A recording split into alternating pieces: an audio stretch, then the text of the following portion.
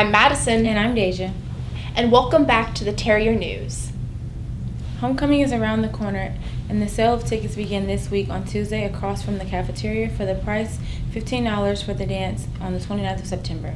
Any student wanting to bring an out-of-town guest must have an out-of-town guest form filled out and submitted to the attendance office by Thursday, September 20th, which can be picked up there as well. Tickets will not be sold at the door of homecoming dance nor homecoming week, as well as any fines and fees must be paid towards the administration before purchasing a ticket, so make sure to get those issues resolved to purchase a ticket before the sales end on Friday. Also, the class that purchases the most tickets will receive a class pizza party on the 12th of October, and also will receive points towards their spirit stick. Ticket dance sales, they go to help support the student council throughout the year. The proceeds will go to our homecoming charity, which is the Muscular Dystrophy Association. Remember to purchase your homecoming ticket on time as well to have a safe and enjoyable week of homecoming. The football team this year is an absolute unit, and the offensive line is more than just a force to be reckoned with. Currently a 4-0 team, the offensive line is one of the biggest contributors to the Terriers' perfect streak thus this far in the season.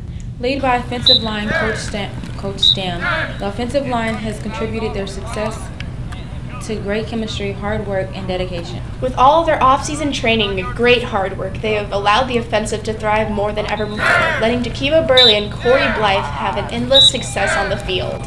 Well, we always believe that the game is won and lost up front, so our offensive line is kind of taking that on their backs, and so far so good. We just really come together. Our coach has this motto where we started the season like this, and now we're like this. That's how he says it.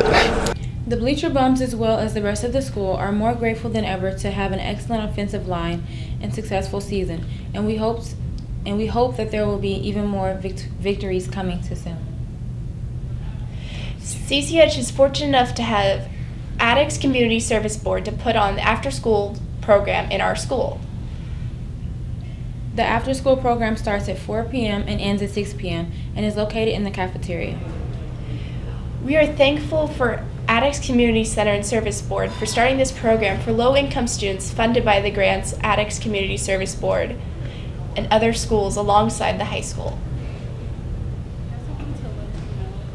Our students appreciate the food and the service of Addicts community workers and our security guard, Mr. Wesley. This program was started based on low income for our community to build the community up in Carbondale. The benefits I see is that a lot of people could get fed if they're not able to be fed at home, or if they don't have food at home, or if they're just after school and they're doing a club and they're hungry.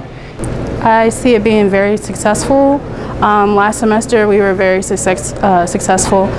We had over 120 students come to the program. If you haven't checked it out, come by after school Tuesday through Thursday after school at 4. A week ago, the students of CCHS voted for this class officer after watching their speeches on how they would be qualified for the title. They all help plan out decorations for the hallways and work in the principal's advisory committee to discuss how they can augment the school year. Class officers work hard with the administration to modify the dress code and fundraising money to reduce prom tickets costs. Have a more comprehensive dress code with the work of all different officers, not just responsible for me, on my accomplishments. And secondly, something that I would like to take a little bit more credit for is hallway decorations, and how we were able to win the spirit stick and then have everyone get a slice of pizza for lunch one of those days.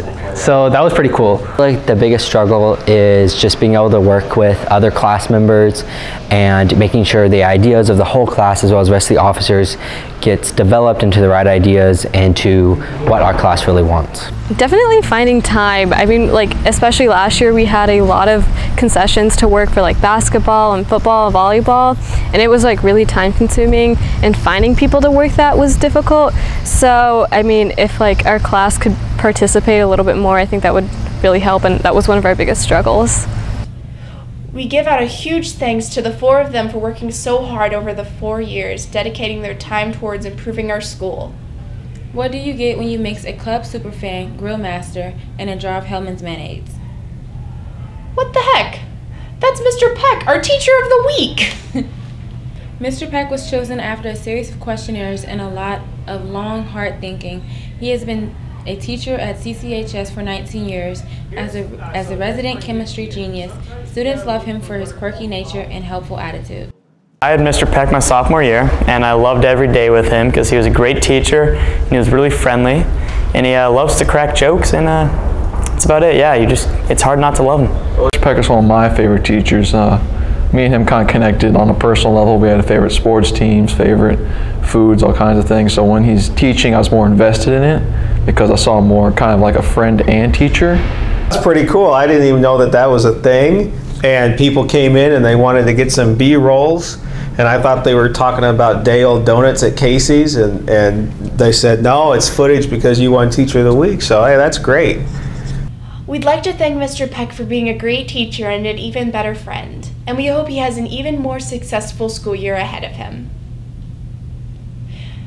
Thank you for tuning in to this Thursday Terrier News. See you next Tuesday.